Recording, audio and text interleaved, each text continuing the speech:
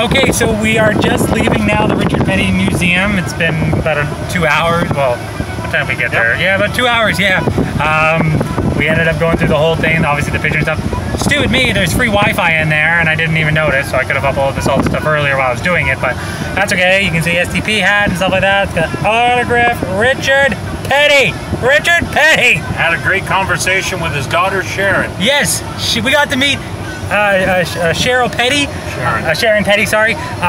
We also, unfortunately, the king was not there. He's actually in Charlotte, so knowing our luck, he'll probably be somewhere in Charlotte, like the Hall of Fame. We're doing something like that there, and we're going there tomorrow. And he'll probably be back here that day. But anyway, there it goes.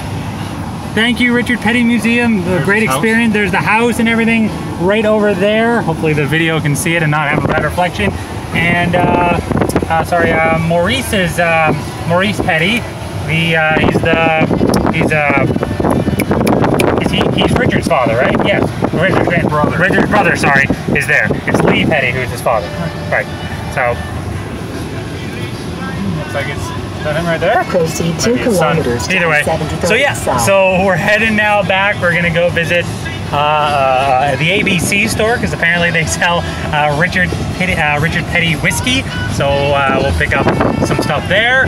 Money goes to and yes, and all of the proceeds go to the Petty Foundation. There's got a lot of other great charities and stuff like that, including Victory Junction, which is the local camp for kids. So a lot of great stuff and everything for that there. So we picked up a lot of stuff and everything like that, shirts, memorabilia, and all kinds of cool stuff. So anyway, that was probably the greatest NASCAR experience ever. You can see they got a fire department right here, local station number 43. Gotta love that.